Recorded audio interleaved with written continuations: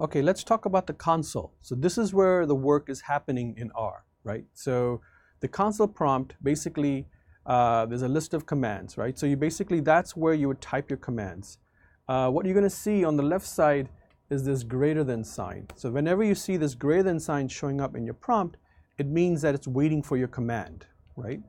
So after you type in a command, you can simply press the enter or the return key, or you could also use a semicolon if you actually want to have multiple commands on the same line. I normally don't do that. Normally I'm just typing in one command in a line and pressing enter, and that will execute it in the console. Okay.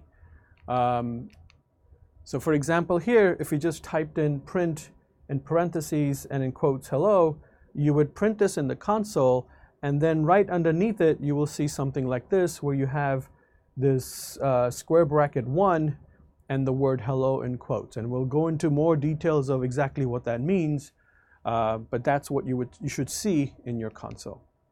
Now just some basic syntax when we're doing with R.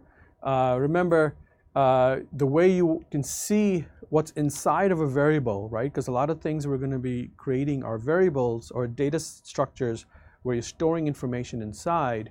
If you want to see what's inside, all you have to do is just type the name of that object and into the console, and it'll print it out in whatever way it's hopefully readable.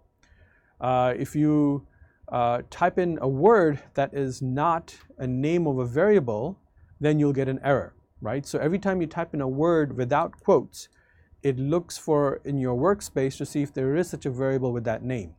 If it doesn't find it, it'll give you an error. So if you want to refer to it as a word and not a variable name, you have to put quotes around it. For example, if I just typed in the word hello, I don't have a variable name hello inside, so it will just say object hello is not found.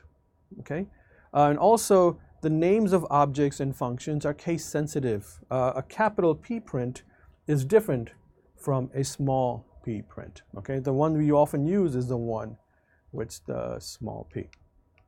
So a few more things.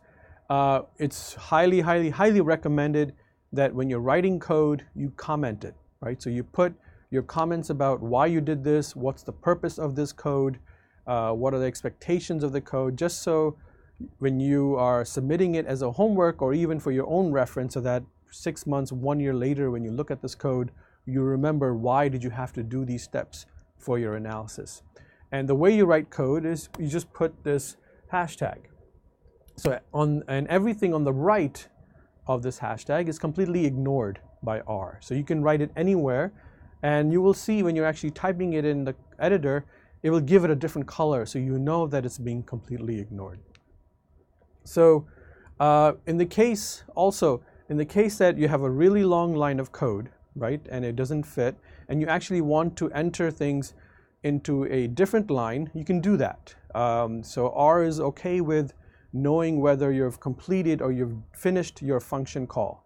So for example, if you wanted to print the variable x, you don't have to put print parentheses x close parentheses in the same line. You could actually have x, and then in the next line you can close the parentheses. And you will see later on when our commands get really long, this actually makes it easier for us to organize and write our code in a much easily way so we can see it better and we can comment it and we know exactly what's going on.